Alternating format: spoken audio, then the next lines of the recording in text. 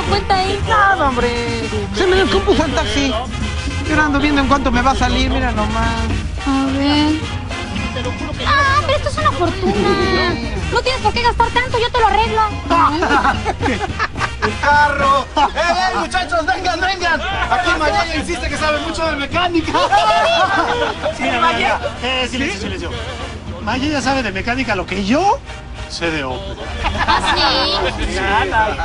Pues por lo pronto deberías de preocuparte por el catalizador que trae tu taxi, ¿verdad?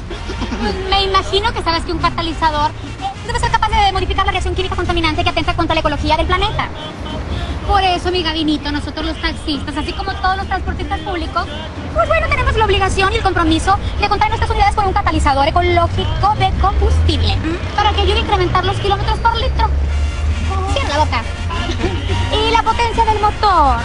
También pues, para reducir las revoluciones y reducir también los gases de escape. De esta manera, pues nosotros no solamente no contaminamos, sino que también alargamos la vida del motor y nos ahorramos una buena de lana.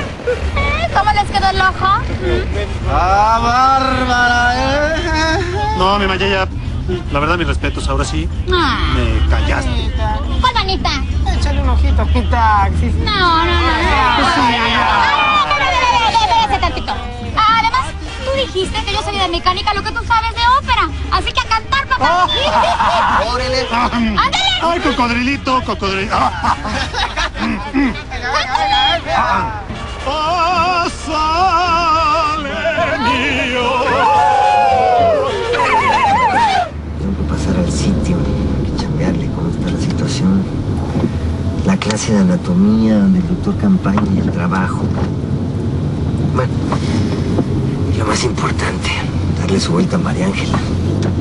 Ver si necesita cualquier cosa. Saber cómo sigue su mamá. Virgencita, perdón, se me había olvidado. Para que tengas bonito día. ¡Ay, taxi! ¡Taxi! Ay, joven, bendito Dios, joven, se me descompuso el coche, ya se me hizo tardísimo. ¿Me podría llevar? Señorita, si con usted me voy a persignar, súbase, por favor. Ay, no, joven, pero no es tan sencillo. Tengo que pasar todas las cosas que necesito para el trabajo. Ah, no tenga pendiente, yo le echo la mano. Ay, ¿en serio? Ay, Déjame gracias, nada joven. más dejar aquí a don José un momentito. Ay, sí, gracias. En lo que no viene nadie. A ver. ¿Dónde las tiene? Ay, gracias. A ver, permítame tantito. Ay, Dios mío. Las mujeres son difíciles para manejar. Gracias. Ay, joven. Mi hermana es igual que usted para manejar. Ay, gracias, joven. Aquí está. ¿Tanto, viejo? ¿Esto es para chambear o se va a cambiar de casa? A ver, joven, si no ni la mitad. Perdón, Adelante traigo más cosas. Vámonos, vámonos. Oiga, ¿y a dónde la...? No, no se preocupe. ¿A dónde la vamos a llevar? A Televisa San Ángel, por favor. ¿A Televisa? Sí, a Televisa. ¿A quién ve usted? ¿Qué tiene? Sí, en Televisa. ¿Usted es Flor Rubio? Ay, sí, ¿Flor joven. Rubio de la oreja? El joven, sí. No, con todo respeto. Vámonos, espérate. Adelante, yo voy cargando. Vamos, gracias, joven. A ver, ¿aquí? Se las voy pasando. Sí, claro, pásenme. Mi mamá y mi hermana siempre la ven. Ay, ¿en serio? Sí, yo no puedo diario, pero siempre estamos ahí al pendiente. Ay, joven. Váyase subiendo si gusta, señorita. Gracias. ¿No le importa irse adelante? No, pues ya que, vámonos, con tal de llegar. Ya, esta no es una despedida. El departamento que renté está a unas pocas cuadras de aquí, así que nos seguiremos viendo como siempre. Además, a ti te veré todos los días en la oficina. Saben que siempre serán bienvenidos en mi nueva casa. Yo te deseo todo lo mejor. Gracias, Pedro, gracias. Ya. Yo le deseo lo mismo, Juan Gabriel. Nosotros seguiremos juntos y trataremos de ser la familia que usted siempre ha deseado. Gracias. Estoy seguro que sí será. Sí.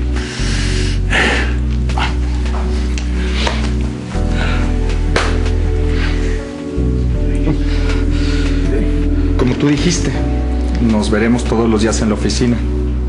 ¿Y ni siquiera le vas a dar un abrazo a tu papá?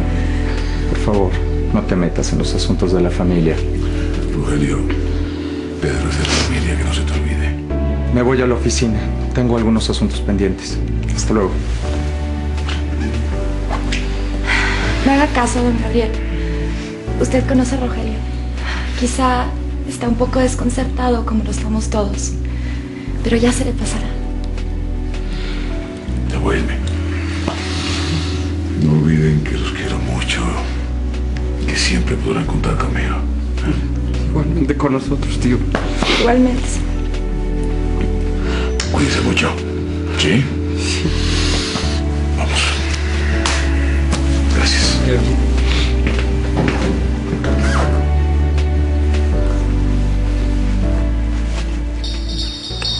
Mina ya subió todo el equipaje a tu auto. Le dije que se fuera con ustedes para que cuidara a mi bebé. Te lo agradezco. Mi amor. Me duele tanto que te vayas estando tan cerca el día de tu santo, mi amor. Cuídate mucho, mi amor. Tú sabes que por estar enferma de los nervios, a veces he sido poco paciente contigo, mi amor. Eso no significa, mi amor, que no te adore, que no te quiera con todo mi corazón, mi amor. Todas las madres adoramos a nuestros hijos. Los empezamos a amar desde que los sentimos moverse aquí. Mira, en la casita de bebé, aquí. Desde ahí los amamos. Y después cuando los tenemos en nuestros brazos, hacemos la promesa de cuidarlos y protegerlos siempre. De jamás separarnos de ellos.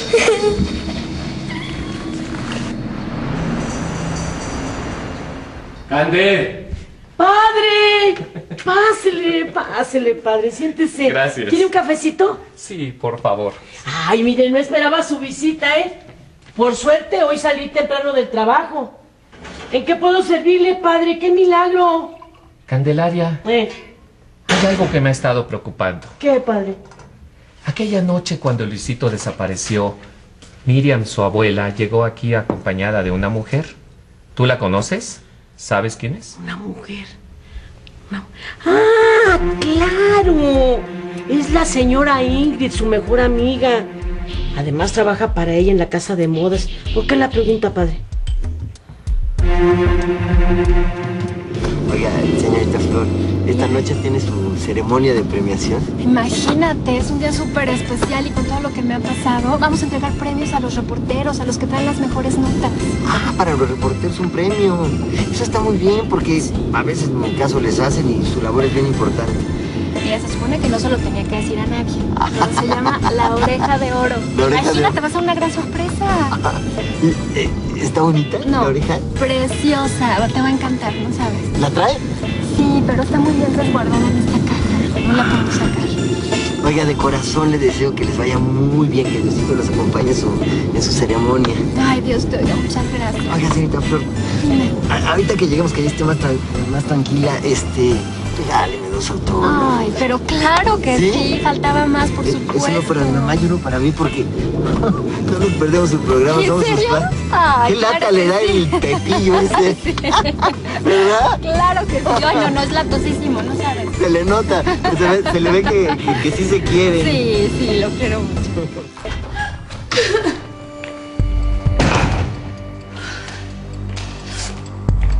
Choca, ya se me corrió el maquillaje y se me echaron los ojos.